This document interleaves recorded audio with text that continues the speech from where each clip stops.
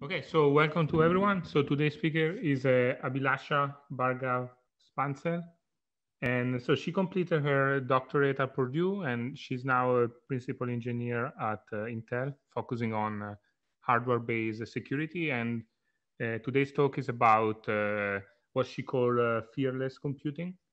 That, in other words, how can we use computing in all aspects of our life without being concerned about security?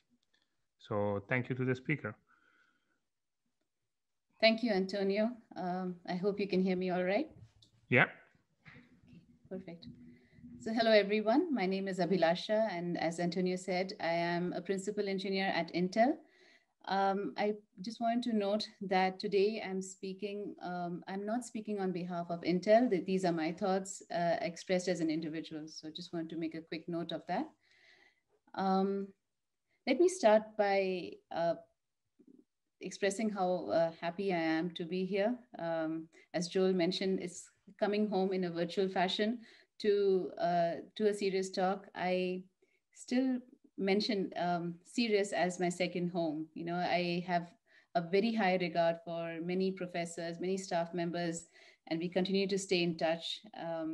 And I really enjoy working with the students, past and present, and hope to do a lot more as we go forward. I still remember the first time I entered the second floor of recitation, double doors, and I had my first one-on-one with Professor Spafford.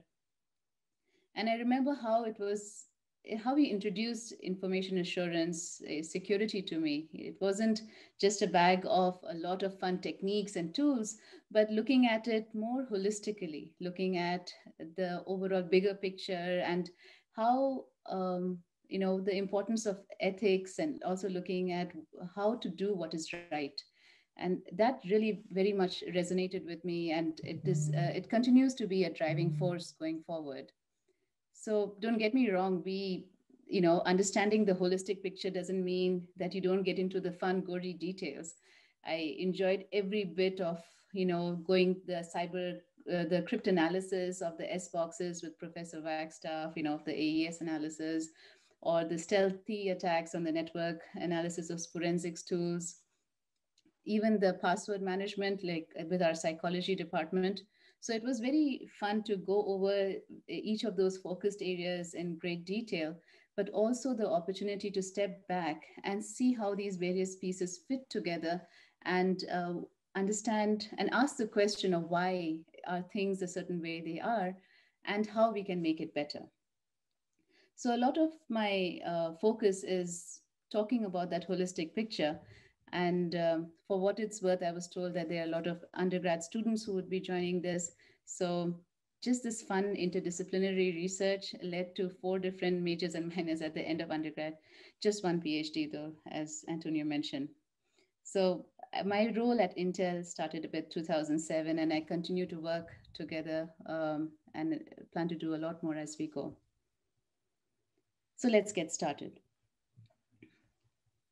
So if you take something that is very well known in the world today, there are over 1 billion connected computing devices. One thing that we know for sure is that we will have 1 billion more. And we'll have more and more of these devices with increasing innovation. And we are working relentlessly as part of the industry to provide innovation at every single level, the software, the hardware, different types of user experiences to meet the needs of the future. So we are definitely looking at how we can continue to innovate and provide newer experiences. If there was a way to understand what are the various threats that emerge from these new form factors and new usages, that would help us get ready and get ahead of the adversaries. Because it is true, with the increased number of these devices and the new usages, things that we may not have expected when we started, and how its continued use may impact our lives, it becomes very important to understand the various threat models. So if we look at this computing in a slightly different way, we can also see how we interact with these devices. So whether we are in the restaurant and paying with our mobile device, we're in our communications, having a very important conversation online, making telehealth possible in these post-COVID conditions where we could um, communicate with our doctors, with specialists, being able to provide media that allows you to detect, being able to detect diseases, to be able to provide the healthcare that folks need. All of this is becoming very important. The online education, where Purdue, by the way, has done an amazing job with global students online with a much farther reach. I was just talking before this call started on the amazing opportunities that online education has provided. Without the geographical boundaries, the kids now have the ability to reach out and be part of a much bigger learning ecosystem. You have kids from all over the country, all over the world that are working together, and the number of opportunities has exponentially increased. These are great things that you can do together by having a lot more closer relationship with the information that is available. The number of devices per person, the number of connected devices by themselves is just going to increase. And we want to make the most of it, being able to not be tethered by any of the boundaries or constraints that may come with how things are today. My work days also changed, like many others within the corporate workforce. Typically, we had 8 o'clock, driving to work, you do your work, you come home. In this post COVID, we are oscillating quite a bit more between the personal life and work life. This is data that was collected by our IT on how the work pattern has changed over the last several months. And like many others, my life also is being able to do certain things at work, being able to context switch, get things done from the um, home perspective, and being able to switch back. So the ability to switch back and forth without compromising some IP, or being able to make sure no confidential information leaks, or also from the privacy perspective, having home information be part of another ecosystem, it becomes very, very important. So for all these amazing opportunities that are out there, it is important to note the amount of the attack surface that exists in each of these domains. And some are slightly different and many are the same, like you have ransomware attacks that make you second guess. I have calls from my parents sometimes saying, hey, I really would like to do this purchase, but if I click here, is it going to land up compromising my bank accounts? In the same way, in whether it is in healthcare, getting the services with the confidence of not losing very, very sensitive information about yourself. The number of, I didn't put the stats here, and if anybody wants more information, I'm happy to provide. But the number of attacks, say on the education sector, how kids are constantly online. We were just talking about many, many hours of being in front of the screen, clicking on links to get into a certain classroom. What happens if what you're clicking on is potentially a phishing attack, or it is collecting some information that can be potentially misused? All these are real concerns. It's not something which it is well founded, and there is increased fear due to the increased number of attacks. And what we want to do is a better job of combating this. And with this compute becoming such an important and integral part of our lives, wouldn't it be great if we can do all the wonderful things that we just talked about without the constant fear of backlash? So this is what we mean by fearless computing. And we believe that this is what will help us innovate, use all the services provided to us freely, and still without fear, be safe by design. So we're going to talk about a few different techniques. There are a few different approaches that we are taking towards that goal.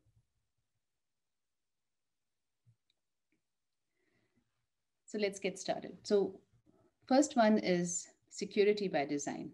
Now, the goal is to provide taking the burden away from the user to some extent possible and providing a design that protects you by default. So, an example is if you look at a PC in front of you and see what all is on the system. You have applications, for different, personal and work, the work applications. You have the operating system running these various applications, and then you have the hardware supporting. So all software runs on hardware. So you will have the ability to look at the entire stack. An interesting thing is that as we know that all of this software depends on the hardware being secure, there's a foundational aspect with respect to security that is embedded in the hardware itself. Another thing is we know that our most precious asset is the data itself, and that continues to be something that we protect, whether it is in storage or is it in memory. If the data is lost, everything is, because that's the most valuable asset that we have, and we want to always protect it by design. But what I'm going to focus on for the next couple of minutes is on the execution or the compute aspect of it. So the idea over here is to make sure that when we are executing these various applications, how do we ensure that you have a safe space where you can continue to use those applications freely without the compromise that we talked about? So looking at it holistically, the first piece is understanding what the gap is. So we have all these applications that are coexisting next to each other. I bet I have about 20 or 25 different applications open right now. This is with a lot of work trying to close everything before the presentation. And I'm sure the students who are on can handle a lot more applications coexisting on the platform. The problem with today's architecture is that there is a single OS where if it is compromised, the rest of the system gets compromised. Not all the applications are built the same. So you have some which have higher trustworthiness than the others. Some are more protected. Some, like my kids, they like to go on to Steg, they like to embed messages and photographs or, looking at certain interesting websites which allow you to look at some new techniques that are out there to create new fonts or faces and profiles. Those are things that are very interesting. But one fear over there is that what all unintended potential pieces of malware that it can come along with. And if you were listening to my home, like the talk, and I realized it yesterday, is I kind of shouted back at, not shouted in the sense of anger, but a general response is, hey, yeah, please make sure you don't download any virus the second you the second you click on a certain link. So this constant fear of clicking on a wrong link because you're in an unknown place, which may result the rest of your system. Is there a question?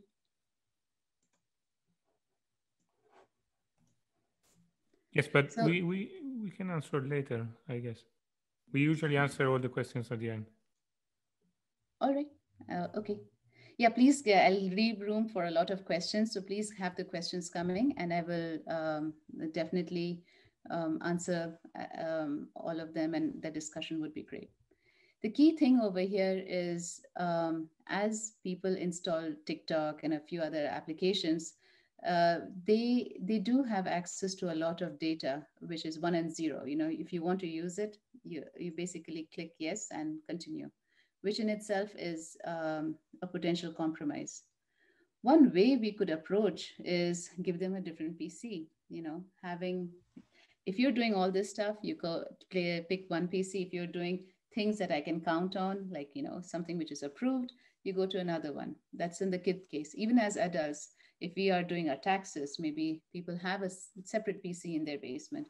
If you're doing some other financial applications or confidential information with respect to your company, etc., you're in a different space.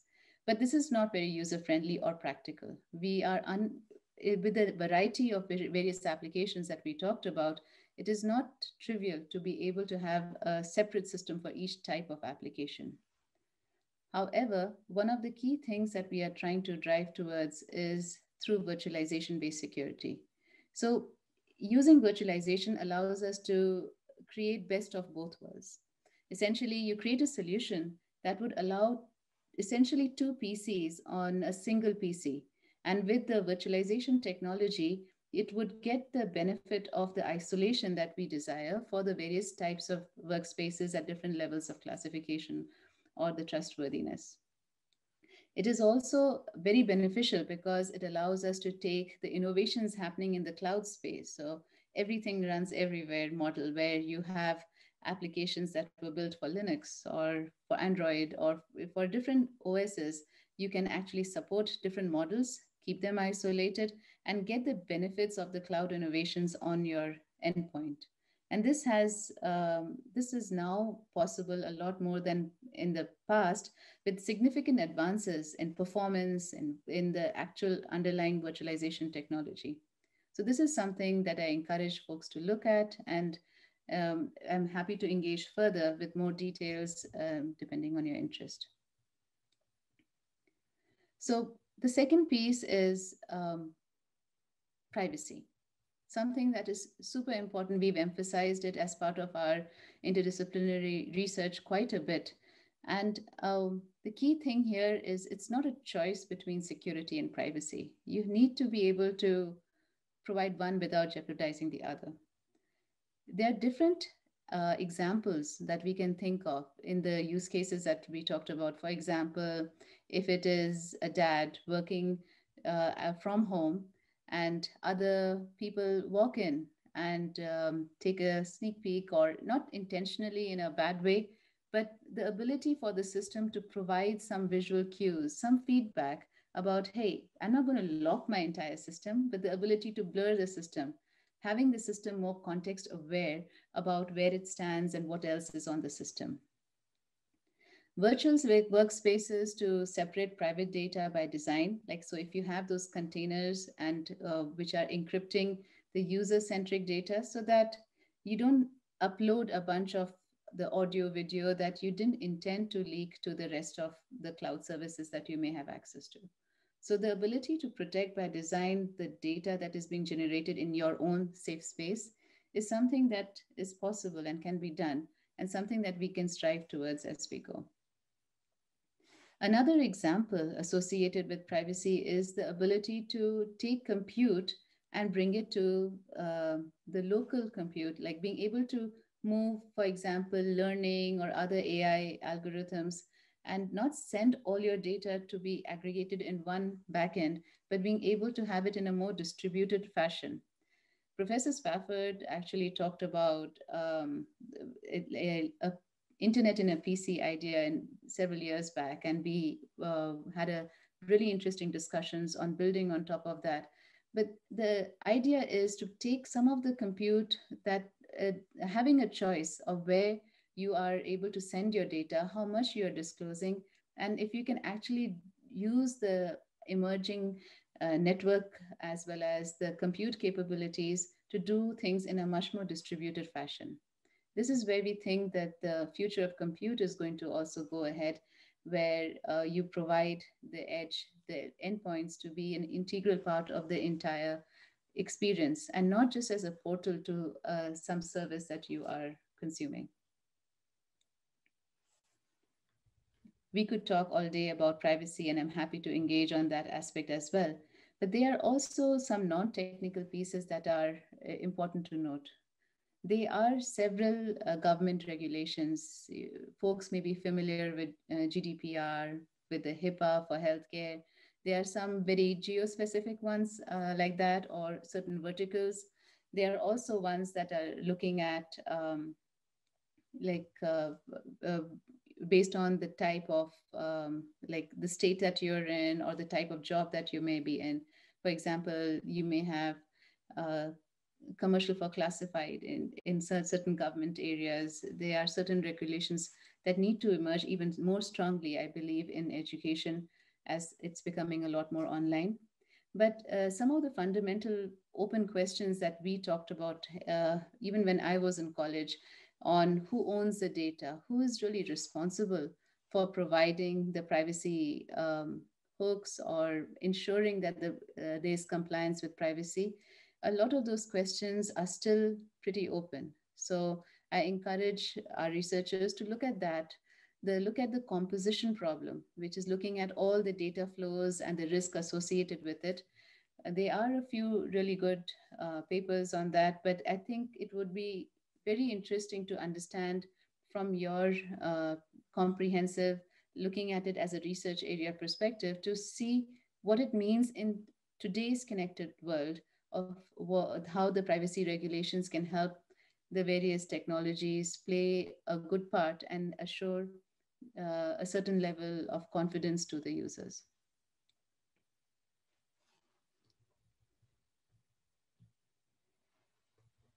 The next thing is with security and privacy, and something that becomes more and more interesting because the ability to allow Johnny to encrypt or for a particular technology to succeed is the simplicity and the ease of use.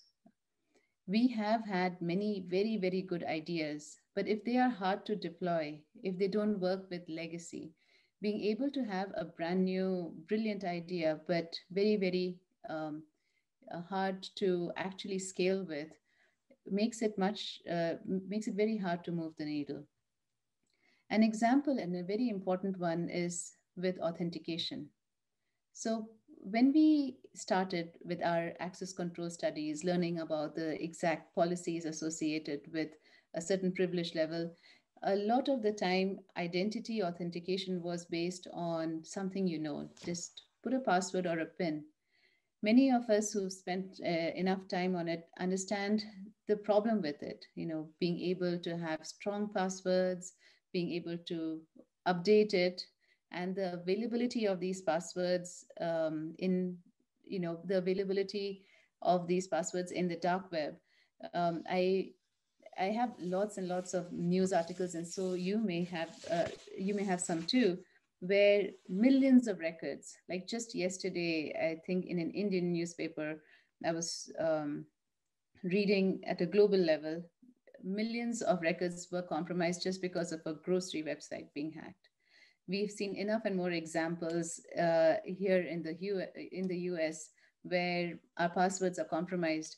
And we've gotten so used to some of these that we sometimes overlook the fact that, yes, the password that is holding a lot of the access to a lot of very important resources is something that I need to rethink and re-engineer. And it's very hard even for the best to come up with something totally new and not forget it. So something is definitely an important aspect, but it is not sufficient because it is likely that you have it is compromised from one way or the other. Two-factor authentication or stronger authentication has definitely taken up over the last several years, and where the industry is headed is looking at multi-factor authentication. Your devices are very rich with sensors and ability to actually get your fingerprint, your face, and being able to combine the information that it can read from you, and the something you are becomes an integral part of the compute itself. So you don't have, after 6 hours or 10 hours of computing, you don't have to ask the user who they are if you have enough data to verify their identity. Location, for example, is another factor that is used to authenticate a user.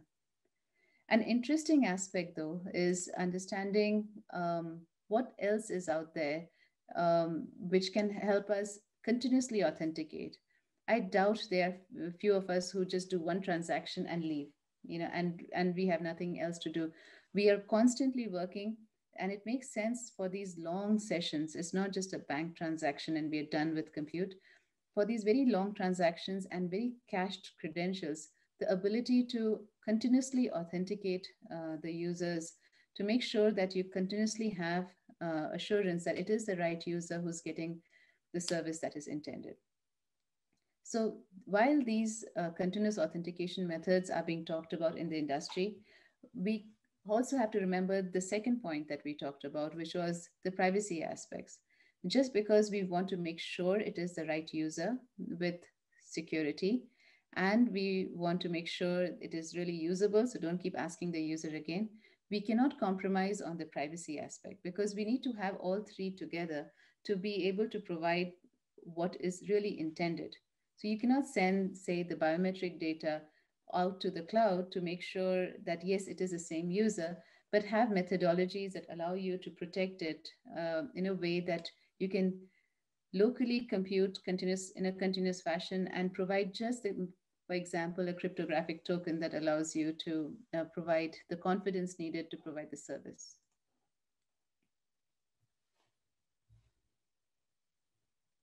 And as we know that the strength and the confidence increases with the number of factors. So an attacker has to do more than one thing to be able to pretend to be you or impersonate you. My final point that I want to highlight here, and it is an important one, is the importance of diversity and inclusion for cybersecurity. It is, we have seen, I've been very privileged to have a family and like an upbringing where it was not a question of making sure that it is what women can do, or depending on the math skills or anything else. It is always sort of by nature you knew that you have everything is possible. It is also true that with the in the wider world it is a problem, and one thing I really like at Intel is you see a problem, you own it, you drive it, you make a difference and not be on the sidelines.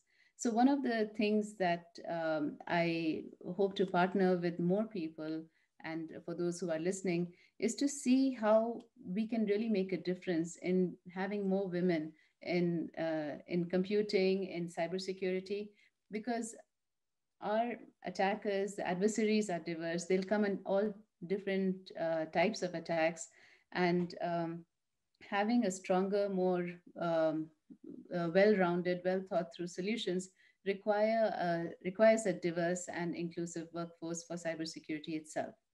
So this is one thing that I feel very strongly about, and I'm hoping that we can do better and better as we go forward. Another point is also related to getting them early. So before they learn that there's something that they cannot do, which unfortunately sometimes is the case. I like to work with elementary, middle school, high school kids, and the amount of innovation and like they're not constricted between boundaries. The ability to get them together and start teaching them early is something that has been done at CERIAS before. When I was at college, CERIAS did great STEM efforts in the past. And as part of my work at Intel, we work with the community too. So there are some amazing efforts out there. Being able to build some synergy and drive a lot of the good efforts forward is something that I'm hoping that we can do as we go forward. So it's all about action, not just the words. And one thing that I want to take from here is the ability to actually drive a vision with fearless computing. One of the Nobel laureates, Rabindranath Tagore, has been my driving force for a very long time. One of the poems that he mentioned, which says, "Where the mind is without fear and the head is held high, where knowledge is free and the world is not broken into fragments by narrow domestic walls." The whole poem, and I encourage you to go check it out. It's really good. It talks about a world where you are building with confidence, you are allowing the freedom of thought, the freedom to do things in a very truthful and drive excellence in everything you do. It all comes in having some of those safeguards in place and building the right kind of environment and choices that we can give to all the users. So as a summary and call for action, I have three key things. One is technology related, where building the right, understanding what options are there, and building the right security, privacy, and usability hooks in place as part of your design. And consider it as part of that holistic solution. Second is not everything is just technology, that we have stressed again and again. understanding what are the various policies, laws, regulations to help us drive these changes. So it is together that we will get the overall solution. The next thing is, and very, very important, is the ability to have the awareness. I think in one of our serious talks, there was a good amount of stress, rightfully so, on the education aspect of it and building awareness, not just to protect ourselves, but to help folks become part of this cyber talent pipeline, build a strong and diverse cyber talent pipeline. And that those were my key points. I'm happy to go back to the slides if there were any questions and talk about details or answer any other questions.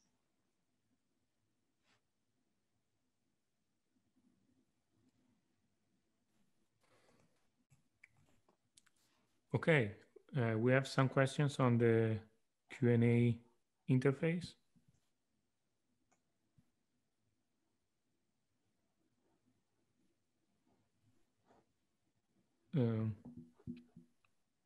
I guess you already answered the TikTok one, or I can just read it. So, how do you define attacks? Is installing TikTok one attack or several million? One for each kid that clicks through the permission and has all their data vacuumented, like.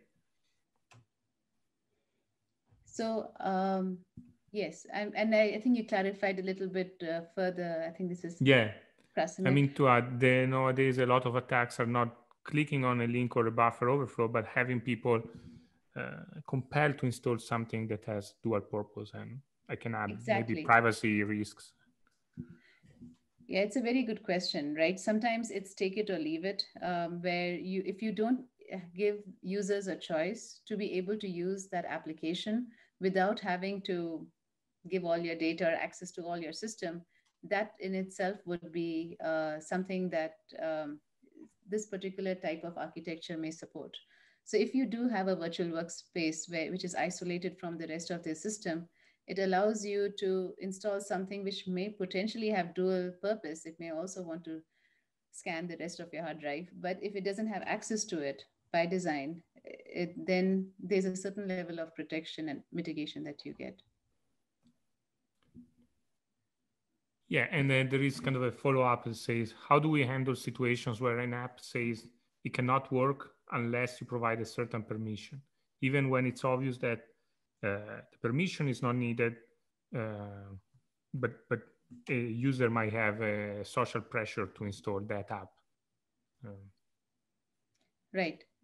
It's a very important question, where you should provide, I think as a society and as we are working towards it, the ability to provide a choice to be able to have those applications work, without having that social pressure that you're mentioning, to have to install that apps to be able to, to be able to basically be part of a classroom, or to be able to go ahead and contribute in a certain way.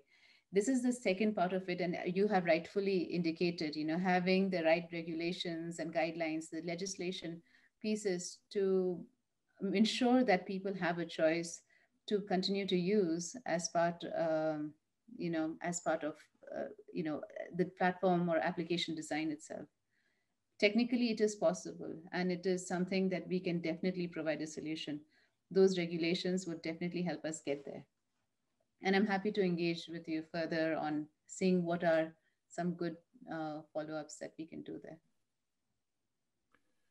Okay, so we are getting a lot of questions. So another question is, I guess, what about security of software and hardware supply lines, especially the issue of buying products that might be already compromised? Yeah, that's a very important aspect. I recently got a system just because the motherboard was fried, and I said, okay, fine, let's change it. And I normally take care a lot about the systems that are coming. But even after doing all that, I realized that it wasn't a genuine piece of hardware. And it was just because of knowing what to look for. this is something that as an industry, Intel is spending a lot of time in the supply chain and making sure you have the tools and information that you have for supply chain assurance. And being aware of what's happening here is something I would definitely encourage Ralph and the team. But at the same time, asking for more, like seeing, hey, I have this much information. What about some other aspect? Not considering the whole piece of hardware as a black box. It's a complex system with a lot of different parts. So better understanding of what's below the operating system becomes more important than ever today. Okay, so follow up on question one. If an app still wants my name, if I do not provide my full name, then I would be violating the terms of service of the app. I guess that's not really a question, it's mostly a comment, but Yeah, yeah. I don't know how often you actually put your real name. I have an alternate identity for a lot of the things. It's like we need to drive a better system. We work towards a better single sign on and federated identity to allow people to have to go to service after service. That was actually my thesis at Purdue. But the ability to go a step further and not, being able to minimally disclose information only as needed. There has to be a real reason why you're asking for the full name. So the ability to drive some of these through technology as well as regulations would be something that we need to strive towards. yeah, I guess the underlining questions here is like how much we can do with technology and how much we can or we should do with regulations and Right. It's a combination. Like, yeah.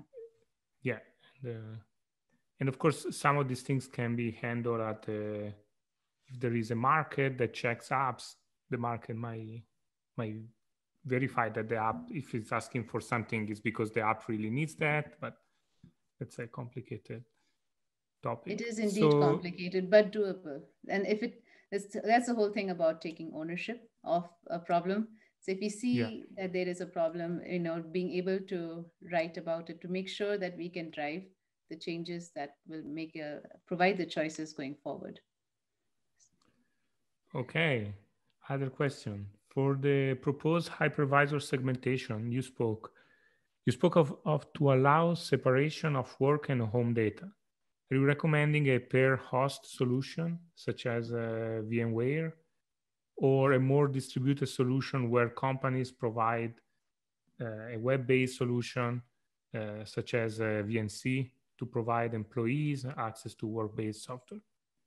Yeah, this is a good question. Also, essentially, you will see as with most of the operating systems, like my latest Windows 10 system, the hypervisor is built into the operating system. You're not, it is as part of the OS itself. And you can actually run whether it is a VMware workstation, but also the built-in VMs that allow you that, it's like opening up another application. Even the browser, like I know you might be familiar with incognito, for example, process level isolation, but you can actually click like Windows Defender for Application Guard, or you can provide virtualization based security, which is now an integral part of the operating system itself. So a lot of work has gone into to make it more mainstream. It's not like how it was 10 years back, where we opened up a separate VM to do one-off things, but making it second nature, making sure that we can actually use it just the way we use all the other applications. So even like my kids, they use it whenever they're doing this National Cyber League or some of the hacking competitions. It's always in a separate VM. It's just a click, which will allow you to open up. It's not like how you have to configure it, and how it compares to, for example, RDP or some of the virtual desktop infrastructure type solutions.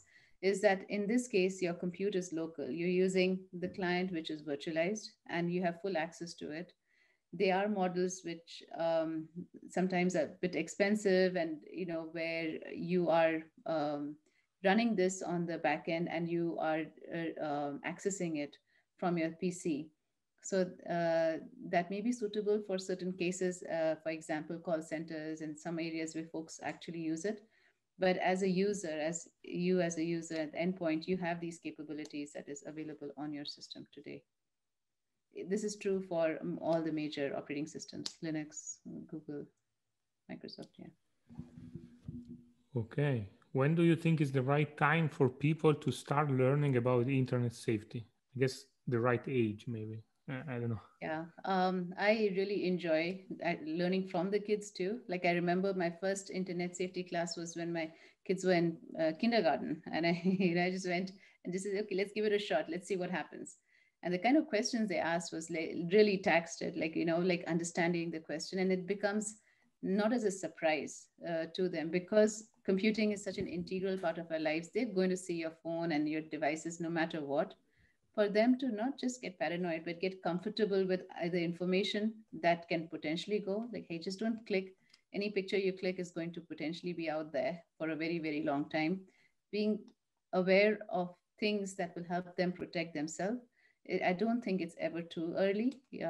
It's not about getting them hooked on just, looking at a screen, but the awareness is super important. And I personally, at least in my experience, I haven't seen uh, it being too early, even at an elementary school level.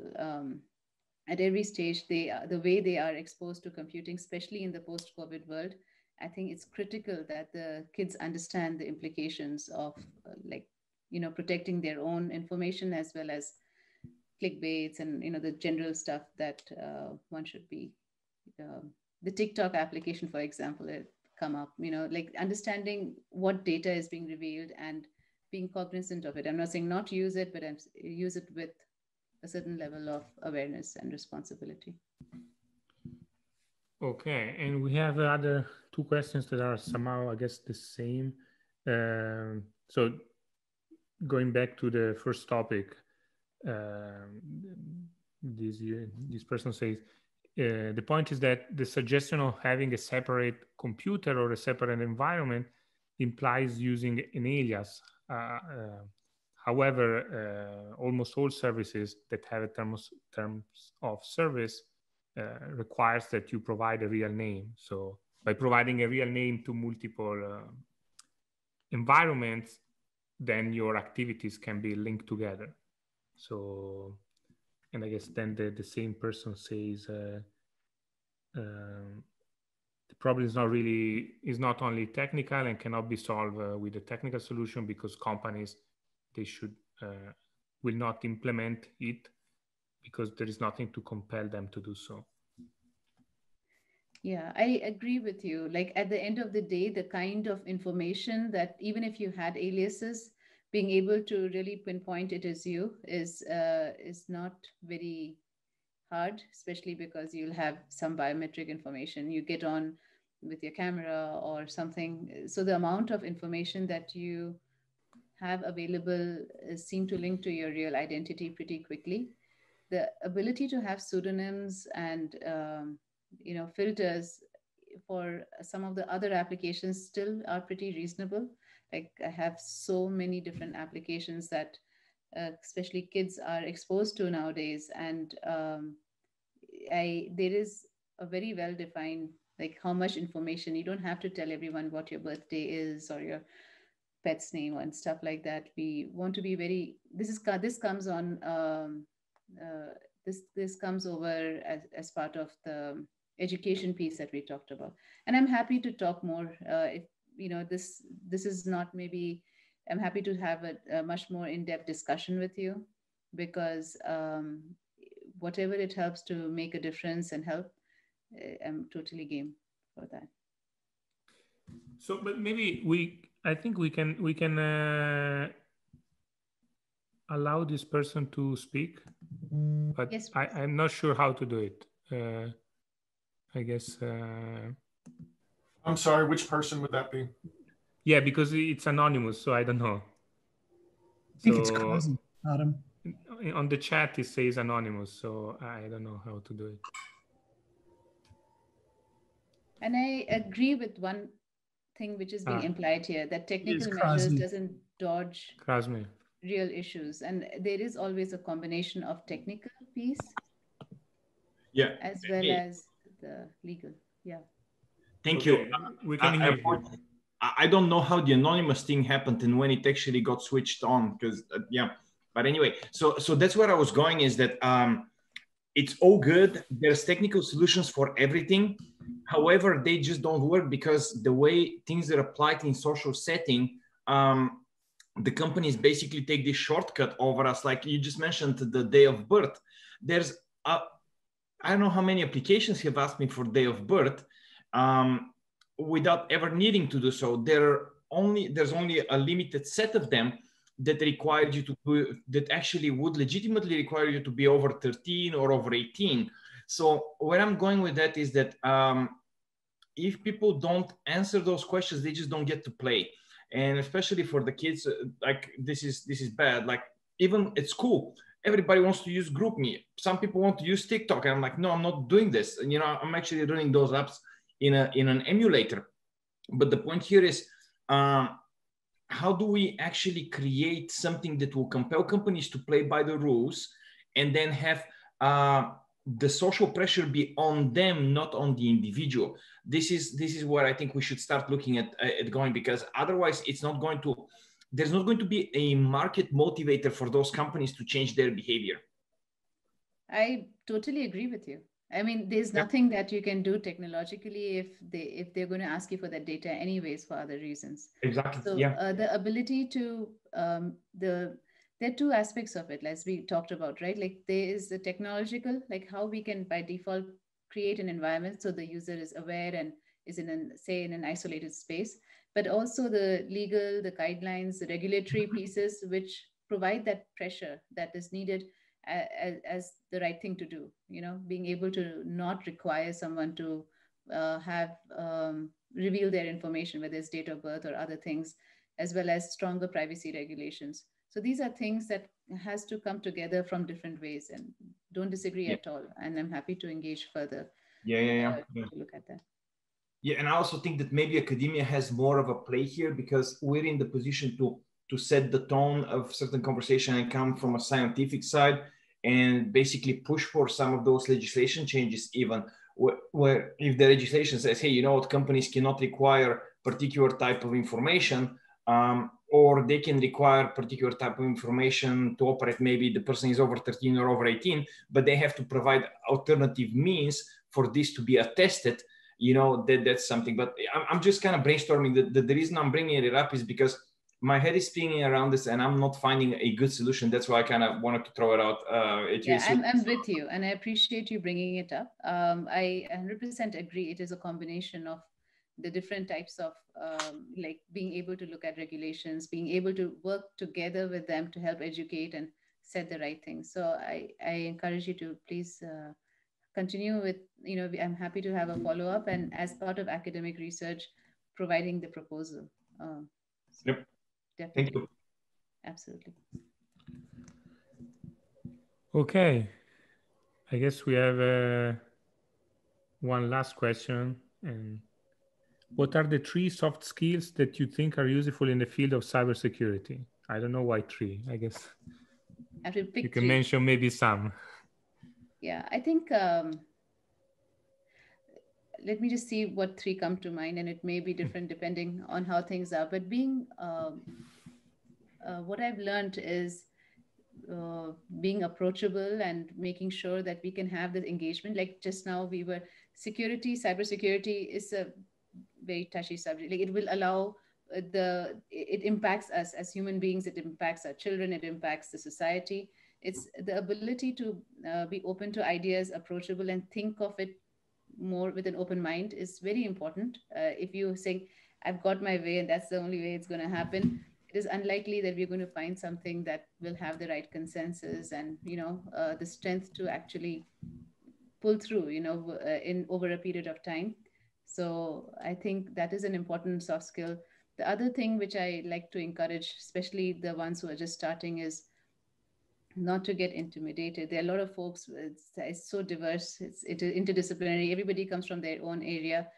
Being able to constantly learn, but not be impacted by if you see that you're in a situation where you're surrounded by folks of different skill set. So I think the strength to continue, the perseverance, determination, those types of soft skills will let you go through. It's not that you become really good at making one thing and then you're done. I have been learning every day of my life, and I think many others in the field are the same, even after many, many years. So I think these soft skills definitely help in working together and continuing to strive for excellence as we go forward. There were more than 3 there, but yeah.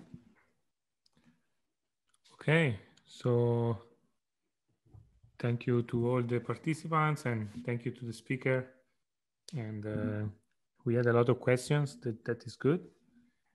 And yeah, and see you next week to all the students. Bye. Thank you. Bye-bye. It was wonderful. Reach out to me if you have anything. Yeah, for sure. Bye, Abby. This is Adam. It was nice talking to you. Yeah, likewise, Adam. Thank you, Abby.